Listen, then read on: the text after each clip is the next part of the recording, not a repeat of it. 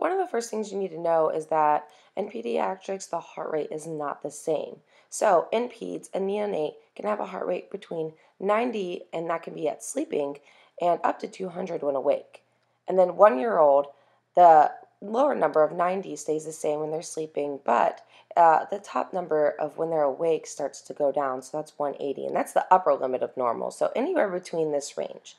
And then between 1 and 3, your lower number starts to decrease, so it goes down to 80, and then the upper number definitely decreases to 140. So by the age of 2, I like to think of it this way, that 2 numbers have decreased. So by age 2, both the upper and lower limit of normal have decreased. And ages 3 to 5, I like to think of it as almost normal, but just a little elevated in the upper and lower limit of normal. And then 5 to 13 is kind of in the same range. And then by greater than 13 years old, they should definitely be in the range of an adult. So that is 60 to 100 beats per minute. So memorizing these heart rates and the specific age range associated will help you diagnose sinus tachycardia, which will be anything over the upper limit of normal for the child's age, or even SVT, which is a little bit simplified into being greater than 180 for a child or greater than 220 for an infant. So when it comes to blood pressure, obviously that changes a little bit when children. So I like to use this little formula. So if you're an infant, you want your systolic to be greater than 70. Who cares about the upper limit normal in children because they don't have hypertension? And if you're between 1 and 10, you want your systolic to be greater than your age times 2 plus 70. So if you have a 5-year-old, then times it by 2, so that's 10. So you want their systolic to be greater than 80. So, and then if they are 10 years old and older, you want their systolic to be greater than 90. So a lot of things change in the pathway process of treating certain type of arrhythmias in the pediatric population. And bradycardia is a big one because the most common cause of bradycardia in children is actually hypoxia. So whenever you see bradycardia, so less than 60 or declining heart rate from their normal heart rate ranges of the specific ages, then you need to immediately start valve masking these children. And I mean no less than or no more than 30 seconds. And then if that doesn't work, go to CPR. And then after that, you can add epinephrine or atropine. So the next rhythm I want to talk about is SVT. And in this one, it's just like the adults. You want to find out if the patient is stable or unstable. So if they're stable, they get vagal maneuvers and then adenosine. So that's very similar to adults. But the dosing for adenosine is 0.1 mg per kg.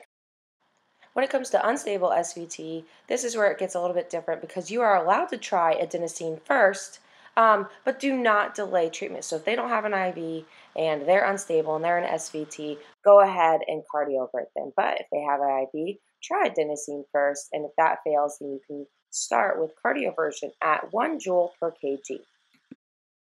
The next arrhythmia I want to talk about is VFIB. It's not very different in the pathway process. You want to start CPR as soon as you see VFIB, but you usually have at least 2 people, and if you do, then you want your compression respiration ratio to be at 15 to 2.